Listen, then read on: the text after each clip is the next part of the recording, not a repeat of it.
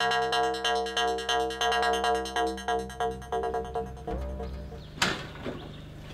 we go, Luke? Got a big one. You've got the snout rope ready, you've got to put a snout rope on the croc itself. That goes on the top jaw, which has two teeth which protrude over the bottom jaw. Once that's on, we'll give him some drugs, we'll bring him out and work him from here with the vehicle and tie his back legs up and cover his eyes and everything else.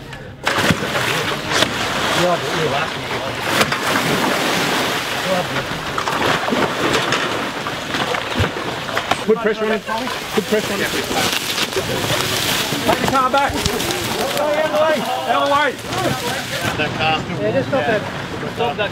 Yeah. You want to keep looking right with his back leg? Yep.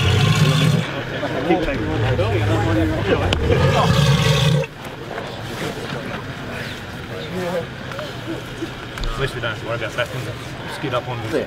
Oh, no way. So just watch his tail, he still can flick. He can still flick. So we managed to catch a crocodile today, measured out at 4.33 metres. There's a bit of an unorthodox extraction from the cage due to the situation where it was in a waterhole with limited access. He got a little bit away from us, but we ended up getting hold of him, and he's now been secured and will be taken into a breeding program in Darwin. We are looking at leaving the trap here because there is a large one in the waterhole that is still posing a threat to safety, and we'll keep updated.